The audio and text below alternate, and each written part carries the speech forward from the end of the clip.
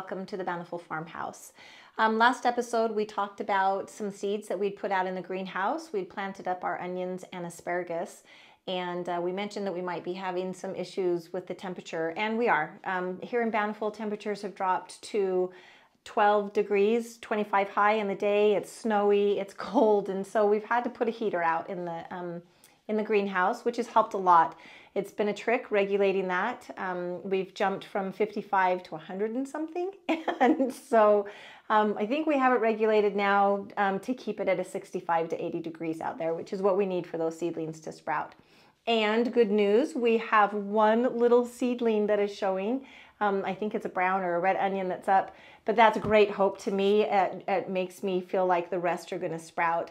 The germination is 7 to 12 days, and 7 will be tomorrow. So hopefully after tomorrow, we will see all of them popping up. That's the big hope for us. So I'm excited to see that happen. I want to talk about some things that you can prep your garden for in January. It's a great time to go out and walk your garden, check your boxes, see if there's repairs that need to happen.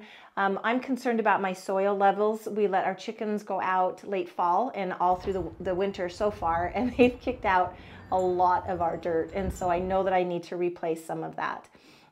One place that I get my soil from is called the Big Yellow Bag.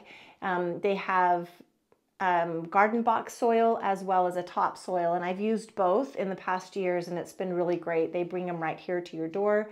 They're located in West Jordan, and I think they deliver all throughout the Utah Valley. I need my glasses, sorry. I made some notes so I could remember what to talk to you about. January is a big month, so we talked about checking your boxes, see if you need some soil.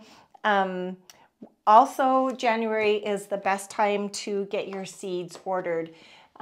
You'll want to get those started in the ground. Some of them, like I say, as soon as January. Others, if you're doing tomatoes and peppers, those are February and March. And so you need to get those ordered.